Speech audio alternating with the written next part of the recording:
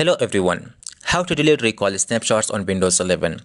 So I am not getting into the details of what is recall, how it works, because I have already created videos for that. Now in this video you are going to learn how to exactly delete them. So actually you have to go ahead, open the settings app. Following by that you have to go to the privacy and security. Now you have to click on recall and snapshots. Now once you are there, you will notice there are, among other options, such as the storage, the maximum storage snapshots, view snapshot storage.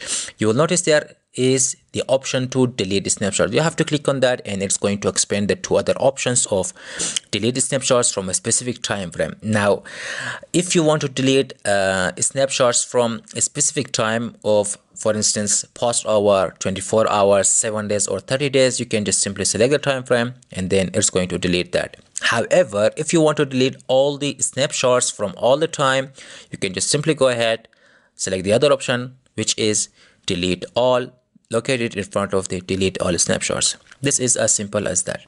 Hope this video is helpful to you. Have a nice day and goodbye.